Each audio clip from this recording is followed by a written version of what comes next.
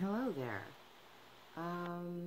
It's a beautiful morning, and I wanted to make a quickie video on the topic detachment and what it means to me. I try not to reference books or any sort of media before I make recordings because I'd rather just kind of access what's already in my head to formulate something that makes sense. You know, because I feel like when you, and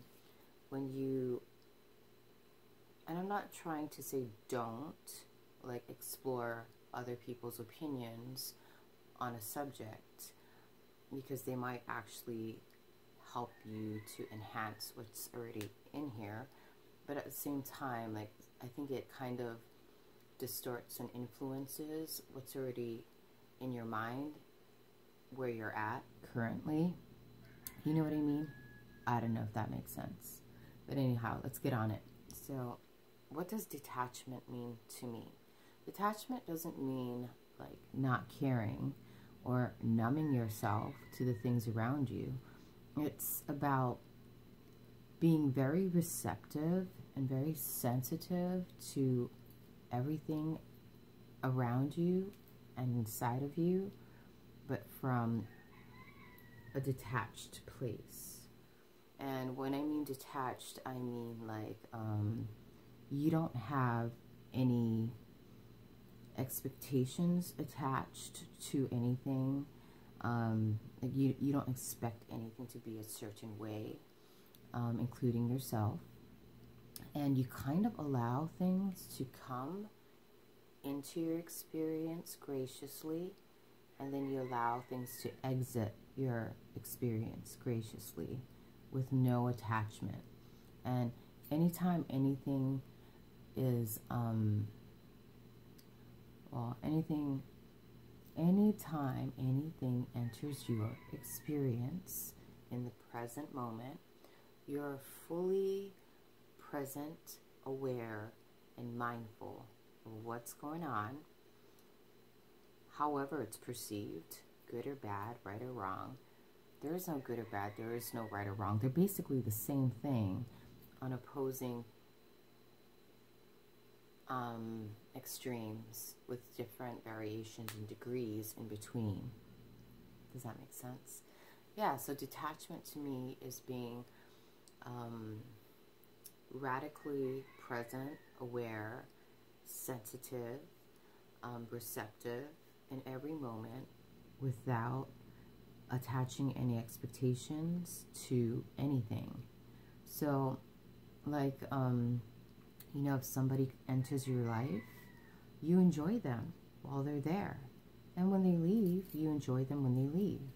You know, because everything is so temporary and transient, you know, whenever you attach yourself to anything or anyone, you kind of bind yourself to that thing or person.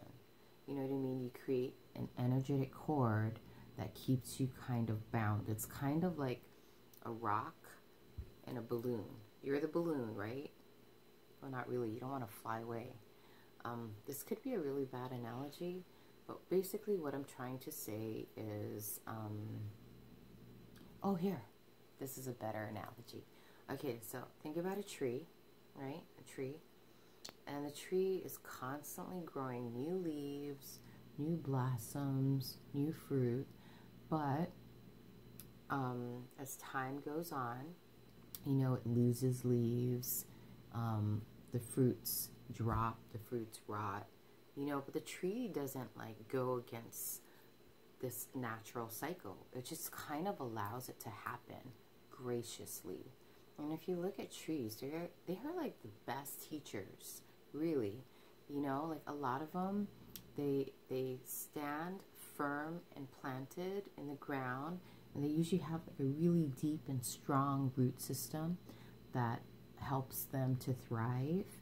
And you know, if you look at the top part of the tree, it's constantly changing and transitioning and transforming, but it has no attachment to anything. So if a new leaf comes up, you know, it allows it to happen. When the leaf is ready to fall, it lets that happen as well. and it just keeps on growing and thriving and rising. I don't know if that was a good analogy, but it's better than the balloon and the rock. Yeah, so detachment is, I feel like it has like a grace to it where you just kind of allow things and people to come into your life graciously, gracefully, gratefully. And then when they leave and the season is done, you graciously release them. You know, you're not attached, you're not depressed, you're not, you know, full of anxiety and worry, trying to keep things together, you know, because you know that when things come, it's meant to come, and when it goes, it's meant to go.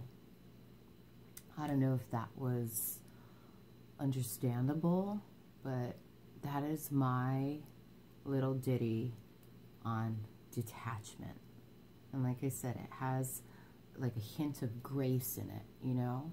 You're not trying to force, you're not trying to like control, you're not trying to attach expectations, you know, and I think we do that a lot. Like, relationships is number one. Like, you have these expectations to find someone and to make it into something that it could or could not be, and you expect it to last for a extended period of time. And all these expectations create attachments, and the attachments have suffering tied to it. You know what I mean? So if you kind of let go of all of these expectations and attachments, you know, you just kind of like a tree releasing leaves, you know? Anyhow, hey man, if you learned something, great. If you didn't learn anything, that's great too. Tomato, tomato. I hope you're having a beautiful day, and blessings to one and all. Amen.